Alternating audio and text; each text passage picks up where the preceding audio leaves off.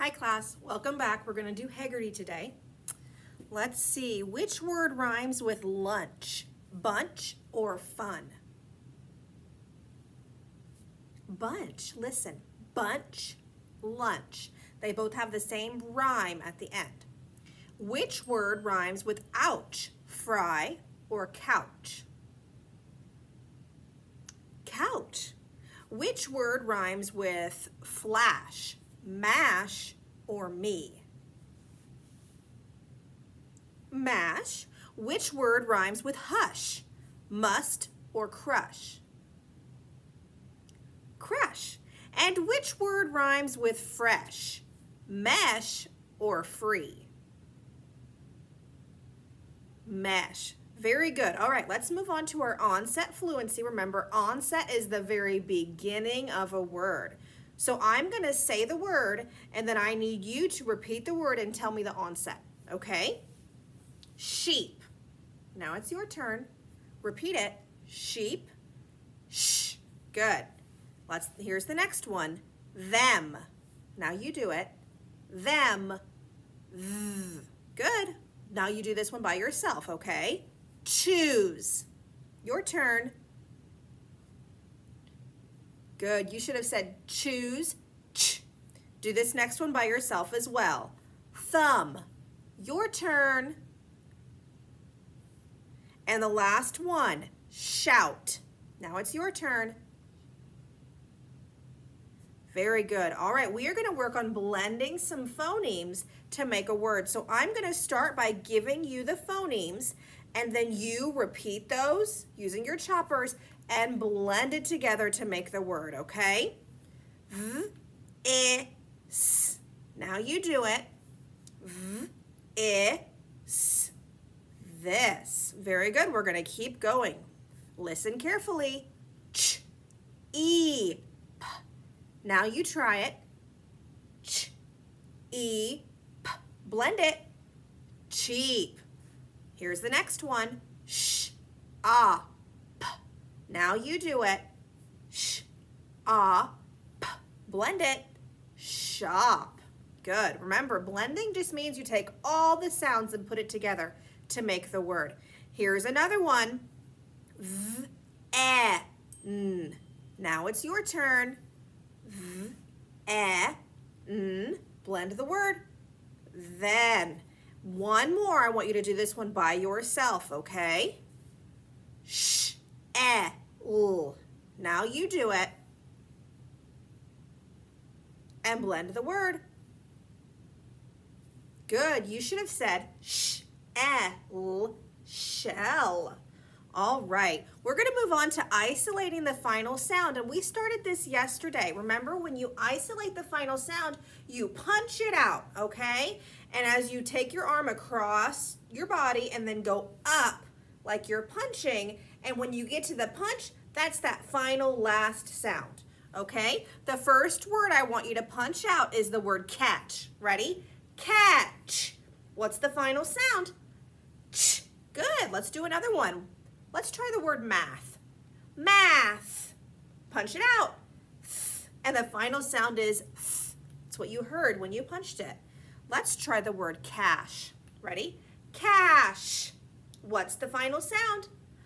Shh. Very good. What about the word itch? Try that one. Itch.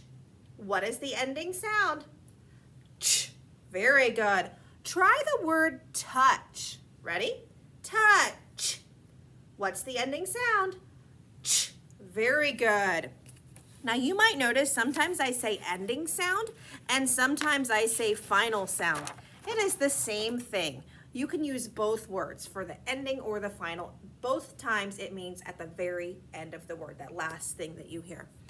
All right, we're going to move on to segmenting some sounds now. So I'm going to start by giving you the word, and then when it's your turn, you're going to repeat that, and then you have to segment it into the sounds. We'll do the first couple together, but then at the end, I need you to try this by yourself, okay? All right, shout. Now you do it. Shout, and take it apart. Sh, out. Very good. Let's do another one. Shape. Now you try it. Shape. break it apart. Sh, a, p. Here's another one, chest. Now you do it. Chest, ch, s, t. That one was tricky. Listen, there were 4. Ch, s, t. Very good. All right, this next one we'll do together, and after that, you're on your own, okay? Then, now you do it. Then, n. All right, you're on your own for this one. Ready? Thud. Go ahead, it's your turn. Very good. Try this one. Try the word shirt. Ready? Shirt. And now you do it. Very good. Hopefully you said shirt, sh-er-t. Make sure you're really listening for those sounds. The more you practice this, the easier it's going to be. Okay, we're going to practice adding a sound to a word to see how the word changes. So if I have at and I add ch to the beginning, what is my word? Chat. Good. Let's try some more. Elf, add sh to the beginning. What's the word? Shelf. Good. In, add th to the beginning. And what's the word? Fin. Ift, add sh to the beginning. And what's the word? Shift. Okay, very good. Now we're going to delete a phoneme or a sound and see how the word changes. So if I have the word chance without the ch, what's left is ants. Good. Thump without the th, what's left is ump. Shock without the sh, what's left is awk. Chunk without the ch, what's left is unk. Good. Thus, without the th, what's left is us. Now we're going to substitute some sounds and see how the word changes this way. So if we start with the word chop, change ch to sh, and the word is shop. Very good. Pin, change p to ch, and the word is chin. Then change th to w, and the word is when. Chip, change ch to sh, and the word is ship. One more. Chat, change ch to th, and the word is that. Great job. All right, let's go through our letters and our digraphs. We are going to do this as quickly as we can, okay? So for example, I would say T, t, okay? As quickly as we can, saying the letter and the sound or sounds. All right, let's get started.